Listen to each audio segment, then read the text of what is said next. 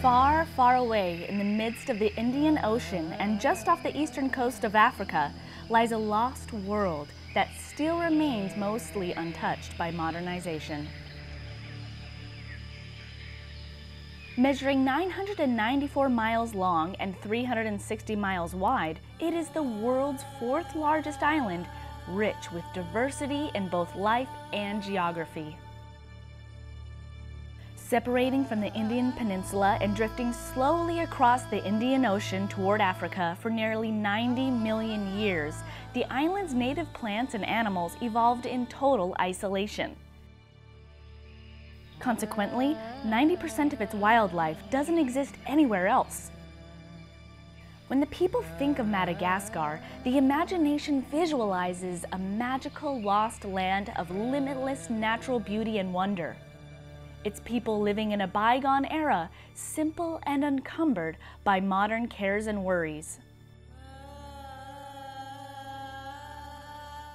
Yes, life here is beautiful, except when it comes to toilets. We share a toilet with my tenants. It's about 7 to 8 people altogether. Our outhouses used to fill up every 6 months, and then when the cyclone comes and it rains, the toilet overflows and all the filth floats into our yard, and we're afraid to get sick. Like most Malagasy people, Eleanor and her tenants don't have Western-type toilets in their mud houses. In Antananarivo, the country's capital, cell phones are ubiquitous, but flushing toilets are not. City residents build latrines in their yards. Out in the country, villagers don't even have that. When nature calls, they head to the bushes or into the fields. The Malagasys describe it as going au naturel. In fact, 40% of the population still practice open defecation on a daily basis. But latrines are also far from the ideal solution. When we moved here, our outhouse was far away. We shared it with other neighbors, some of whom didn't clean up after themselves, so it was often very dirty. Gloria Razafindia Miza, a mother and Antananarivo resident, or Tana as the locals like to call it, works as a secretary for the Ministry of Health.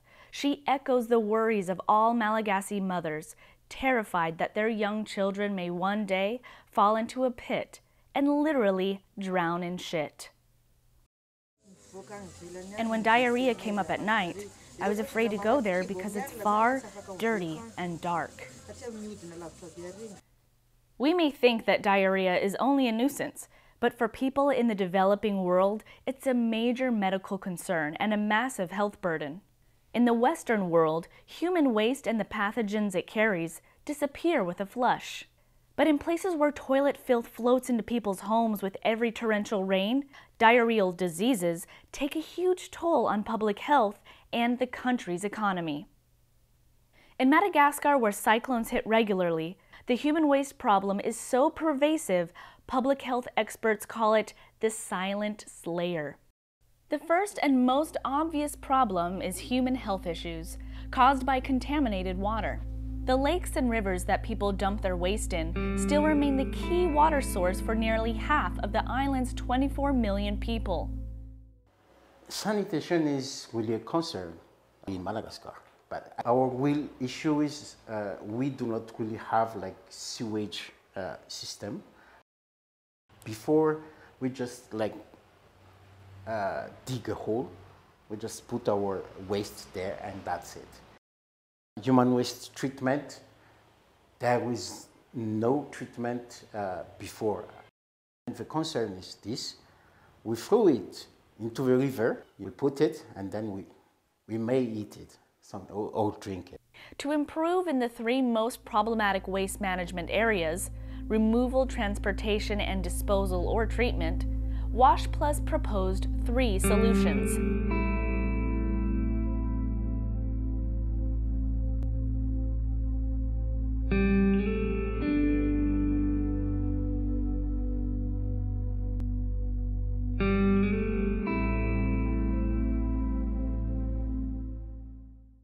Luwat, a UK-based startup, is another company exploring solutions by running a pilot waste management program in Tana. The waste collection team starts the day early. and try to finish their rounds by noon, before the blistering sun makes it impossible to walk and work in protective overalls, rubber boots, and gloves. Luwat was started in London by American transplant Virginia Gardiner. The company designed a commodity-generating waterless toilet system that fits the Gates requirement, winning a grant of $1,269,936 to help bring the company to life. Luwat's toilet flushes without a single drop of water. Instead of a pipe system bringing waste to a processing plant, Luwat uses a hand delivery method. In their basic appearance, Luwat toilets don't look that different from our Western Johns. They have plastic seats and flushing handles or pedals. Like this? But instead of releasing a swirl of water into the basin, the handles activate a white biodegradable film that envelopes and seals the waste, along with its offensive odor, into a collector underneath the toilet. Luwat's service team collects and replaces the biodegradable bag once a week. If the bag fills up sooner, the toilet owners can send Luwat a text message requesting service of the toilet. Luwat uses an anaerobic digestion process where the collected and weighed human waste is mixed with organic waste, such as food leftovers from local restaurants and households. A carbon filter fitted on top of the buffering tank neutralizes the odor where the mix is stored. This is loaded into the pasteurizer and then treated with boiling water to kill pathogens, which is then passed on to the digester, where it produces liquid fertilizer and biogas. For Madagascar, where some families exist on $2 a day, this isn't cheap. But the old latrines also have a price tag, residents say, that can be high. Much higher. I think what we're paying for maintenance and collection is fair. It's even cheaper than maintaining the old pit toilets. Pit latrines fill up every 6 months and we don't have space to dig another hole in the yard, so we have to call someone to empty it. Usually it's men.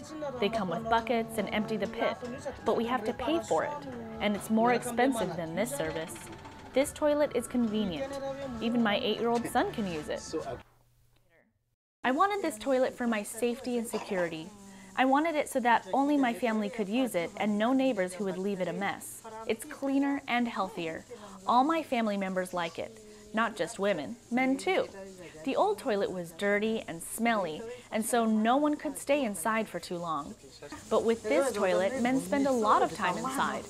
They can go in and sit and talk on the phone and go on Facebook. I don't know what they do, but they spend a long time. We may not have fallen victim to our ignorance yet, but the 1.7 billion children worldwide who are affected by diarrheal diseases each year are. The truth may be painful, or in this case, disgusting even, but silence kills, literally. Can an individual solve the sanitation crisis single-handedly? Maybe not, but a community that understands the consequences of their actions and are willing to give a shit can make a big difference.